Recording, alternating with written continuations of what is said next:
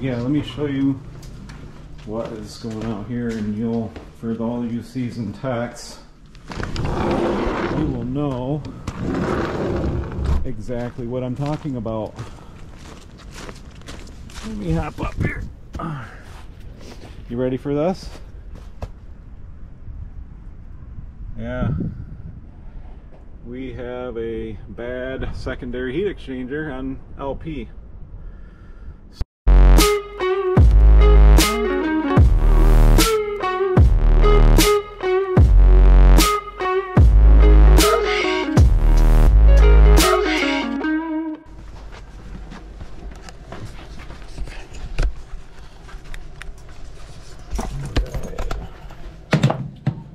Put this in 2010.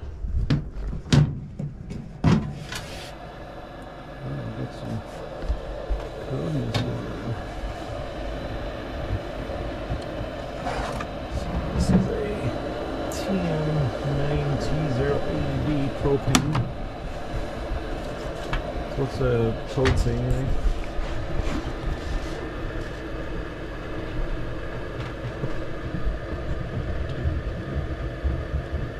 Five flashes.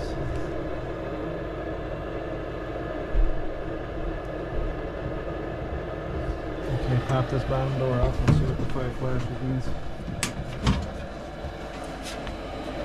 Alright, so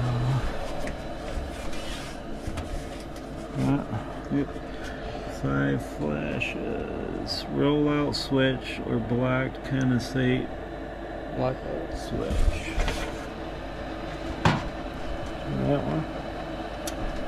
There it is right there. Let's see why. Leave it on, leave it on. No, I turned it off. Oh, did you? Yeah. I'll turn it back on. Is the light reset? No, still flashing on it.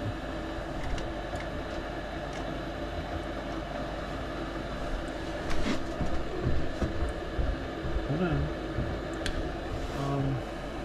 I wonder if they're out of propane. Go ahead and shut the switch off on the side.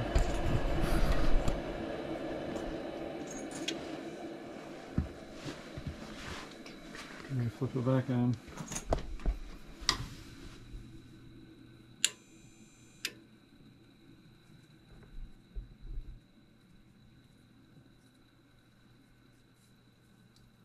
I think they got a mess. Now it's got to recirculate.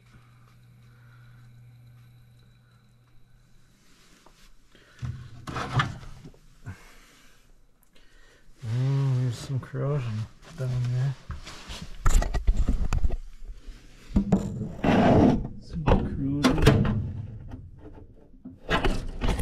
Grab that switcheroo because it just popped it off.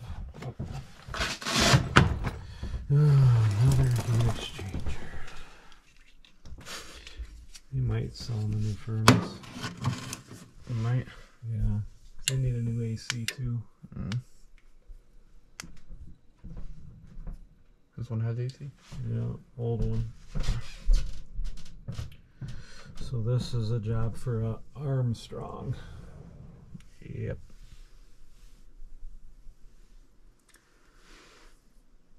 So go ahead and take the jumpers. I need a jumper R and W1. W1.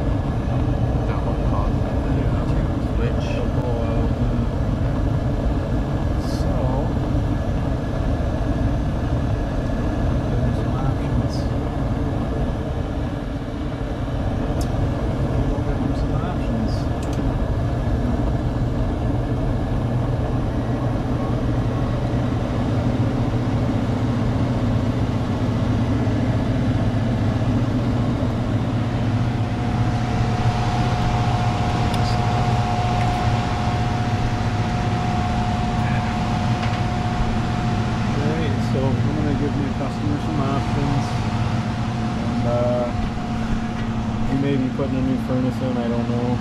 Or we may be replacing the heat exchanger. God.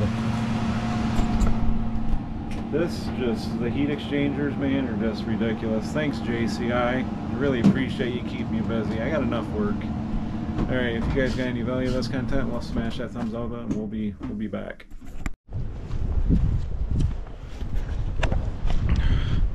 Welcome back. Saturday morning. It's a balmy 53 degrees on we're Saturday, December 9th. It's literally 53 degrees out in Michigan. Crazy weather. Let's show you what we're doing today.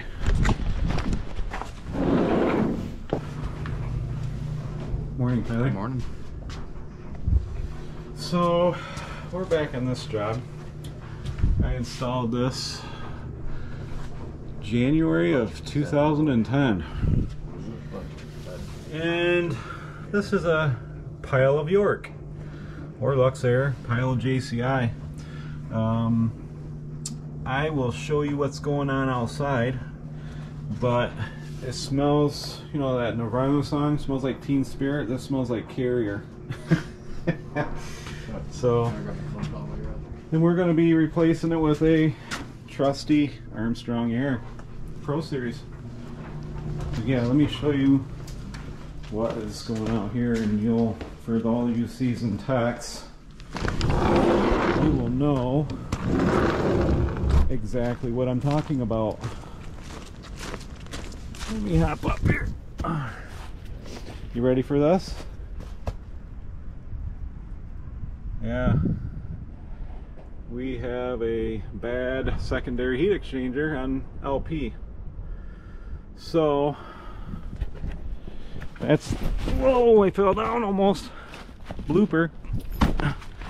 So yeah, that's what's going on. We're gonna be replacing this furnace out this morning, and we'll be giving you some shots throughout the process. Smash that thumbs up button if you haven't done it already, and if you haven't subscribed yet, subscribe. That would really help the channel grow, and I appreciate all of my subscribers. I appreciate every one of you.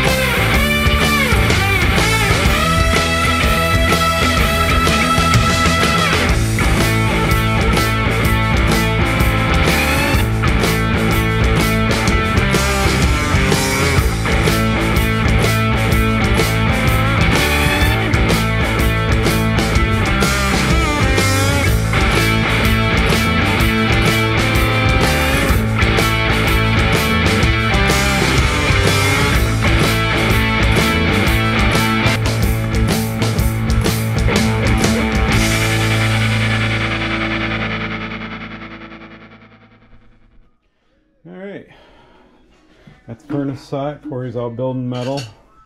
We're going to work on the vents. I got to convert this over, and then we're going to redo the gas, do some counter-strike around. And also, you've seen some of my other videos where I've used this box. Anytime I come across this space guard filter, I always use these boxes because I can pull from the bottom and up here, which makes better return, better airflow. It's always a good thing when you can utilize these boxes. So it's good stuff. I like them. Converting this over. Got changing orifices out.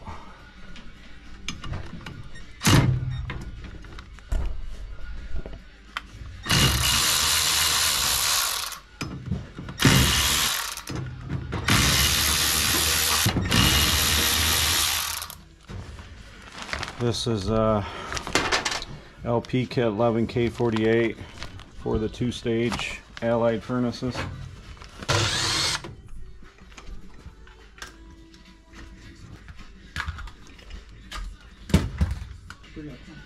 Oh, I thought there were. So these are pretty simple. You just gotta take the old one, the natural gas ones out.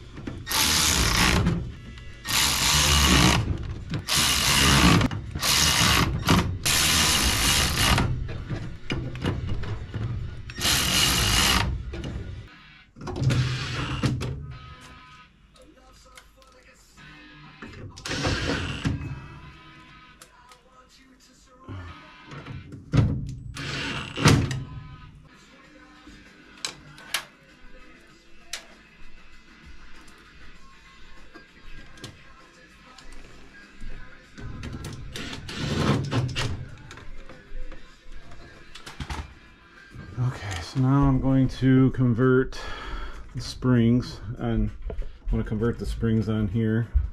So I basically take these off, put the LP springs in, and pretty simple. This comes with a pressure control, so if we get low and run out of propane, this ties to the gas valve and then shuts everything off. It comes with 2 springs, so you can see the difference. If I can show you.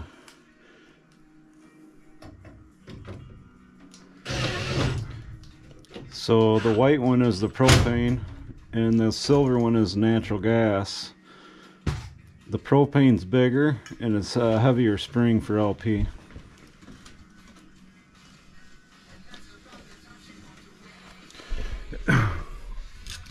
So basically you put one in there,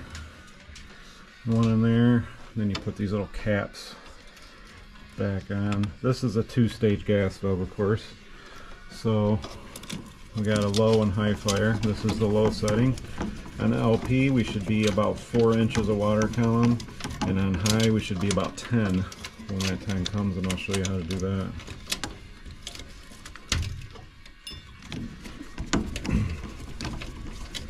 And obviously if you're not comfortable doing this, hire a professional, because dealing with any kind of gas is dangerous if you don't know what's going on. Okay, I'll leave those off for now because I'll have to adjust them later. So this is like a 3-inch nipple that they drill out, and you dope this up and you put that right inside there. Right, Tyler? Yeah.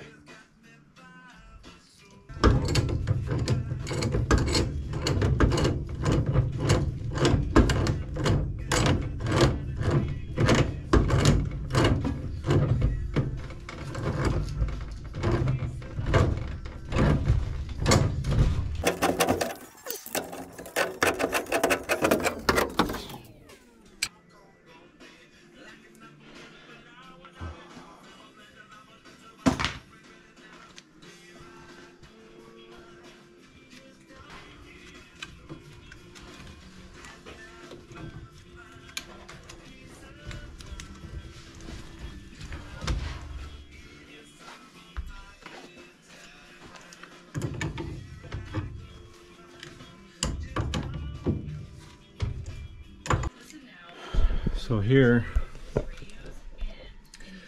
I have 2 female connectors and then a male and a female.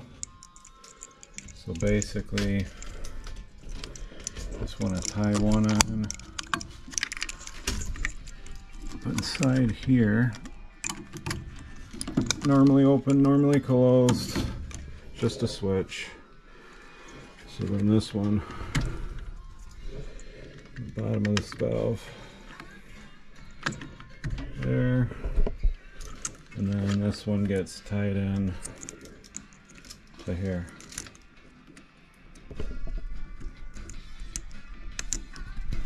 Just like that. It is converted. So now Tyler's finishing the electrical up. I'm going to work on the gas and then work on the vents, drain, and Corey's building metal, and we should be out of here pretty quick.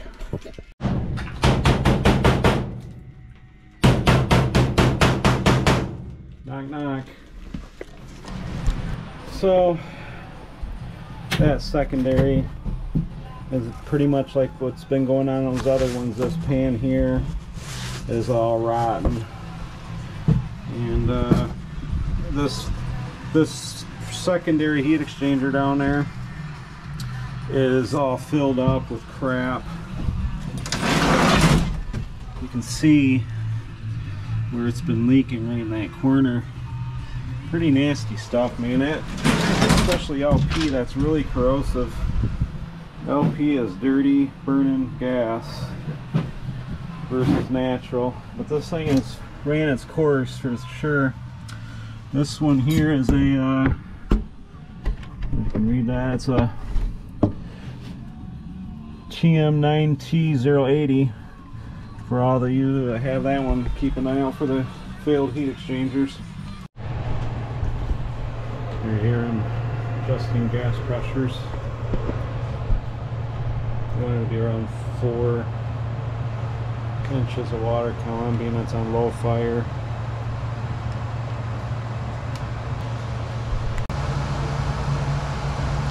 Alright, I like it right there. There it is. All set, converted it over, it's running LP. We had a little bit of purple Barney incident. It is what it is. So that turned out nice. Turned out nice.